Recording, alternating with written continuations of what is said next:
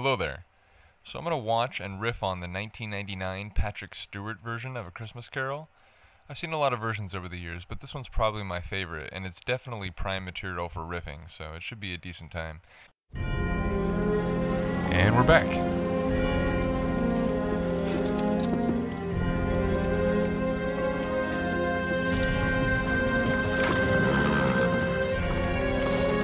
Man, that horse sounded bitter.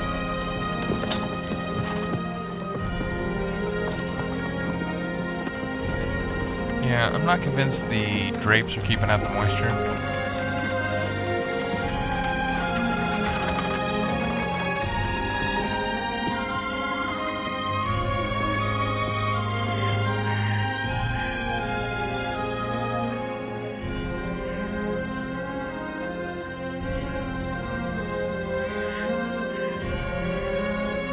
Cameraman, you want to get a little closer?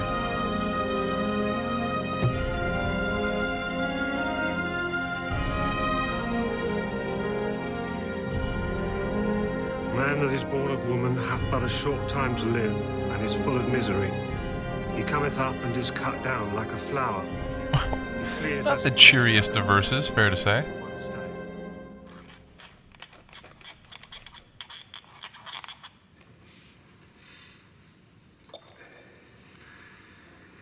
I can hardly believe that Mr. Marley's gone.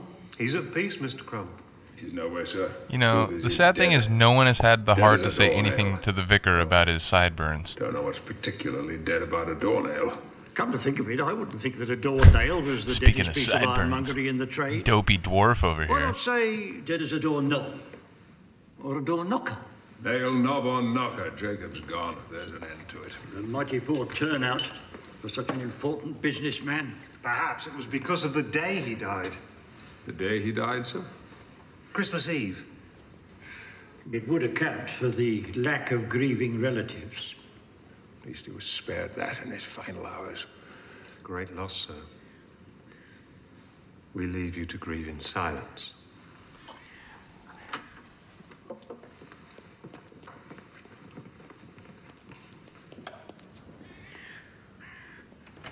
Firm of Scrooge and Marley will miss your shrewd brain and keen eye, Jacob.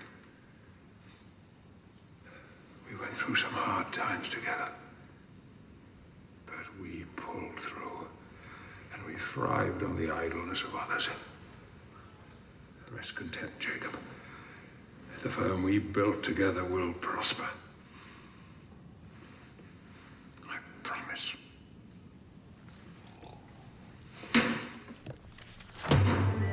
And now, our story.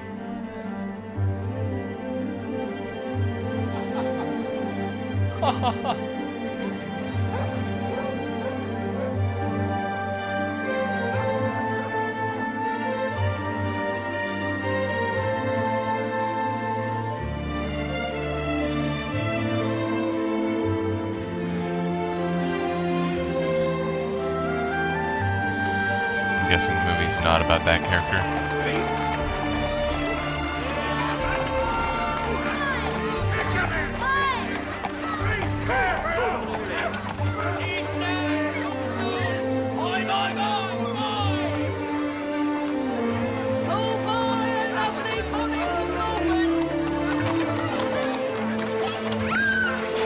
Whoa, what happened? Did someone get run over? Yeah, look out for the dung pile. And a Merry Christmas and a Yeah. Merry Christmas, sir. Merry Christmas, sir. Jog on, you cunt!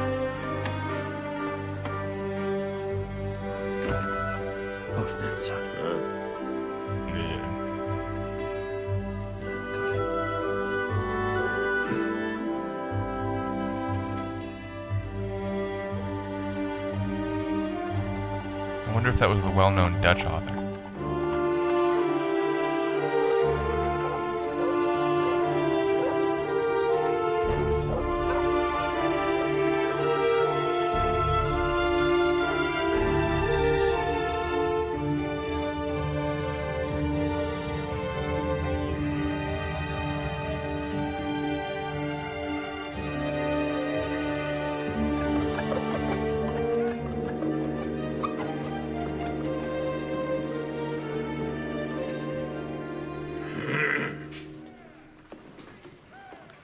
I was wondering, sir, if after 7 years you'll be removing Mr. Marley's name from the sign outside. No. Time will erase it at no cost to us. Yes, sir.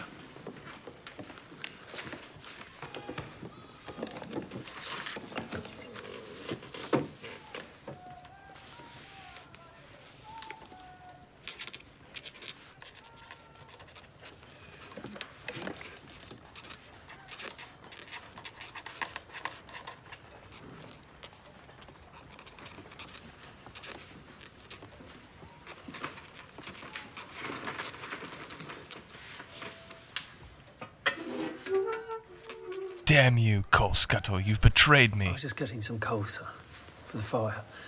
It's going out. Poke it, sir. Poke it.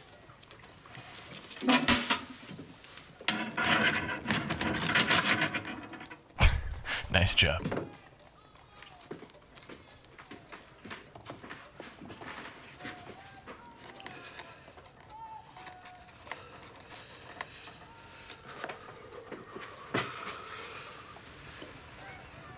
He really has poor man's gloves.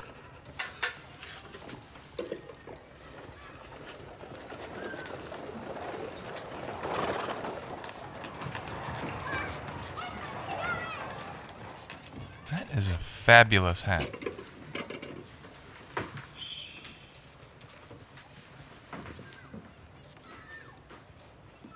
A Merry Christmas, Uncle! God save you! Humbug.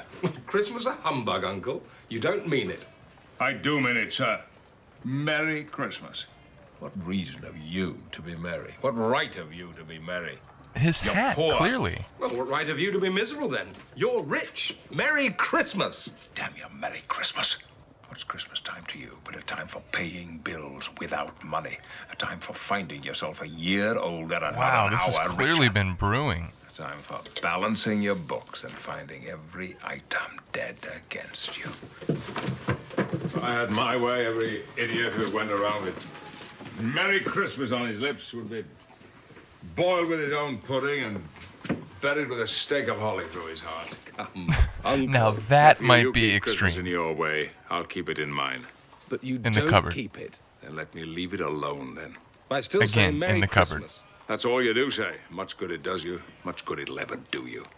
I dare say there are many things I got a lot of good from which hadn't made me a penny profit. Christmas Like Monty amongst them. Python. You see, Uncle, I've always thought of Christmas as a time for good, not a time for profit.